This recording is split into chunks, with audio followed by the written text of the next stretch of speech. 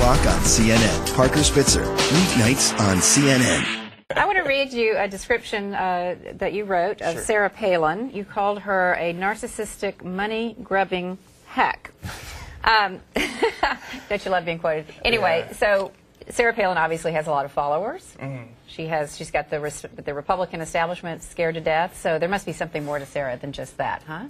Well, absolutely. I think, you know, one of the things that happened in the wake of this financial crisis, there was this enormous amount of anger and frustration in the population, and people were looking for someone to offer them a simple solution, a simple answer for what happened. And I think Sara Palin and the Tea Party, they've perfectly captured that anchor. They've found a way to crystallize all that frustration and aim it in a direction. You know, I would quarrel with the direction that they've aimed it in, but they've done a very good job at that.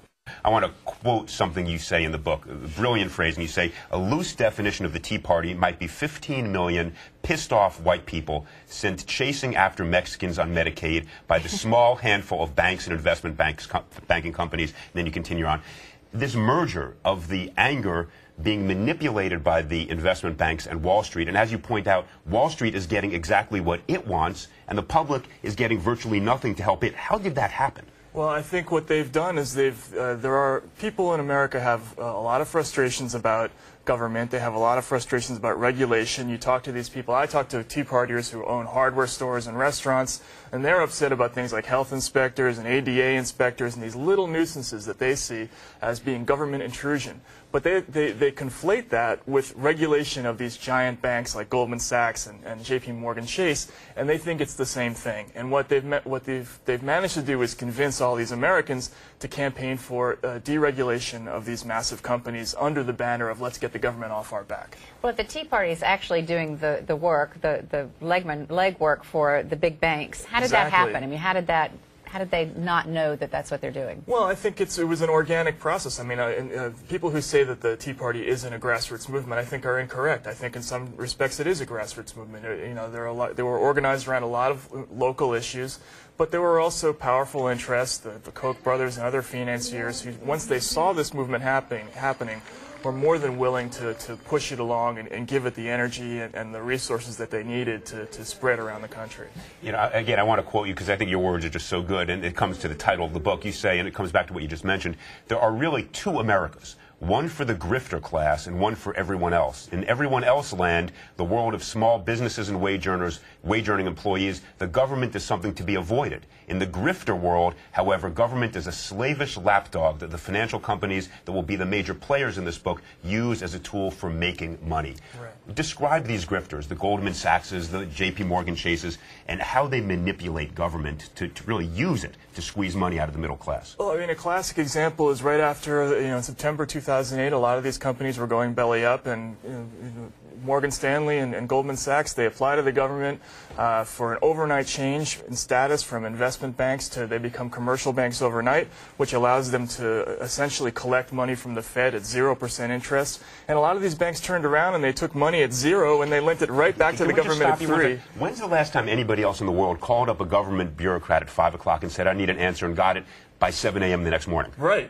And not only that, they waived a check for $20 billion. And a check for $20 billion. I mean, the law mandated a 5-day waiting period, which is nothing already, and they got it overnight on a Sunday night, these banks. They called up on a Sunday night and they got the change the next morning. But to come back to the point that you so eloquently described, the moment the banks got their money, they suddenly persuaded the Tea Party to start rallying for shutting down the government's ability to help anybody else. Not a single mortgage person whose house was underwater had a bankruptcy judge sort of undo the mortgage because the Senate forbade that, and the banks lobbied against it. What was going on here?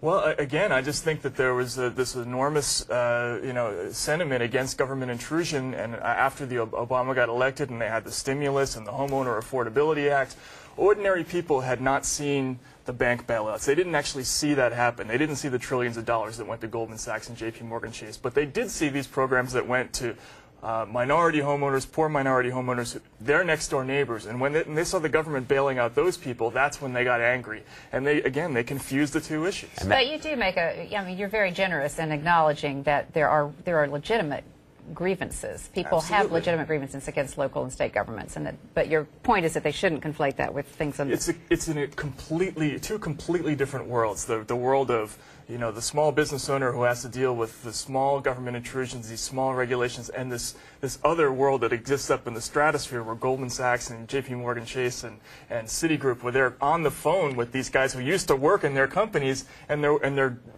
basically making the rules of the game as they go along. Right. That is something entirely different than what ordinary people go through. You make the case that Alan Greenspan and Goldman Sachs are criminals. I mean, you make a pretty strong case for that. Why are you the only person saying that? Well, I think I'm not the only person saying that. I think there are Other a lot than of Elliot. people. Other than Elliot, maybe.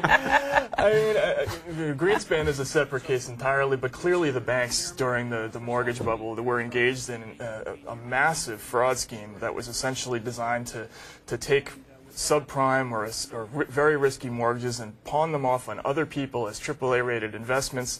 This was something they did with their eyes wide open, and it was a catastrophe for the entire world, basically. And nobody has gone to jail for this, and instead we're blaming the people who actually borrowed these mortgages.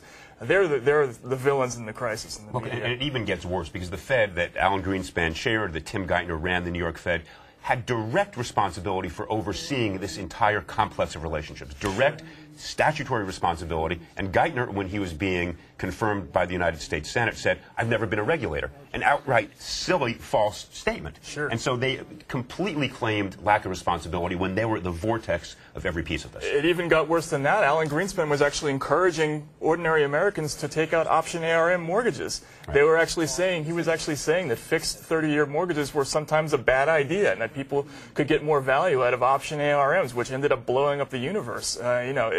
When America's biggest regulator makes suggestions like that, it has a lot of weight.